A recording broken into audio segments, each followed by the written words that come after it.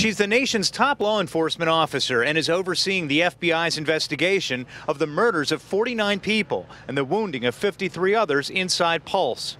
Attorney General Loretta Lynch spent some time at the memorial inside Orlando City Hall as part of her visit.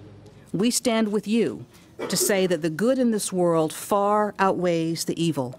At a news conference at the federal courthouse, the AG announced that the Justice Department is making $1 million available to cover overtime for public safety personnel and is continuing to provide victim and first responder counseling to help Orlando heal. And what the American people have seen in the wake of this horrific assault is a message of determination to remove hatred and intolerance from our midst, to live our lives freely and without fear, and to stay true to the principles of liberty, justice, and equality that define America at our best.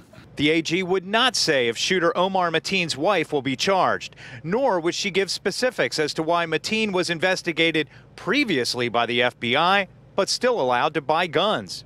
We are going back and looking at all of our contacts with him, as we are asking people to look back at their contacts with him as well, to determine what, if anything, we could have done better. So it's too early to say right now. We're looking at all of that.